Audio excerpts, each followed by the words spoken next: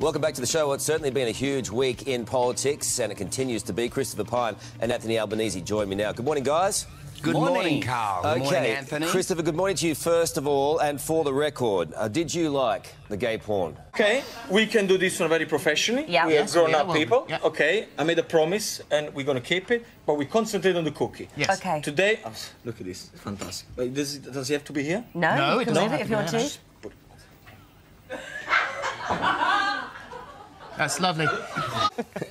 Here we go. In light of the good news yesterday with the yes vote, I wondered if Sylvia had gone out and painted the town red, as it were. No, I just painted myself orange, actually. Oh, that's what I meant. Yeah. Yeah. Here you go. It normally takes me a little bit... I was wondering when it was coming, and we No. got to 9:02, so well done to you. No, well done to your spray tanner. She's getting better. We should go get one of those. Yeah, Carl. for sure. I'll do you and you can do me. Don't. OK. But wow, that was really dramatic. There's a reason they call these people heroes. I mean, they were going at a really good clip there. We've had some hot weather. I guess, you know, the good news is, yeah, send, what does that say? Send something, please. Doesn't say help. What you were saying. Oh, don't do that. Oh, my goodness. There are a lot of people... Dickie gets scared by his own shadow. Dickie, when the kids come around to your place, do you give out little bottles of gin? Like the plane, the minibus. I don't give away any gin. Sylvia, does that remind you of the first time you saw Pete naked? Oh, stop it. Wow. You need those thongs. The tongue. The tongs. Sorry, I meant the tongs, not thongs. Technically, I mean, although you are naked, you're not quite naked enough. Without the apron? Well, I think so, in for a penny, in for a pound. What are you doing? Oh, God, oh, my God. Or 6 ounces.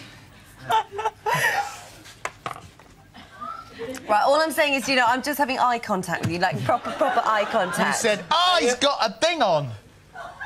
He's got, look. Look. He's got... Stay with me. Stay with me. That's not naked. All right, I'll take it out. I had a little... and somebody knitted for me. I thought it was quite cute. Apart from, like, Byron on a Friday night, have you ever seen a shark fly?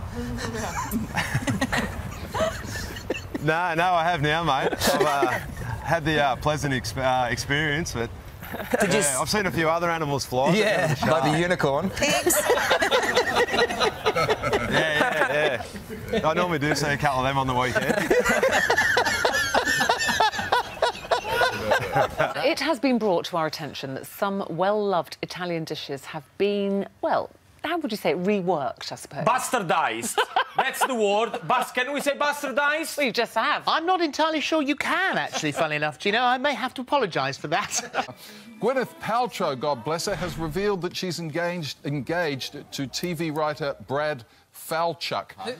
Falchuk. Right. Pardon? We think she won't be changing her name. Will the Firkins be going to the wedding? For a year after Fockers? dating for 3. The Firkins and the Fockers going to the wedding? Shush. Will he, when they get married, will the whole Falchuks be going as well as the Firkins? And the Fockers. Yeah, but you know they we're like still a party. Far out. We do, yeah. We're still waiting for details of the guest It's a list. triple F, isn't it? You did well on the It's an F pronunciation. off. Very Thank you. cautious of you, Dickie. I'm glad that is over. That one.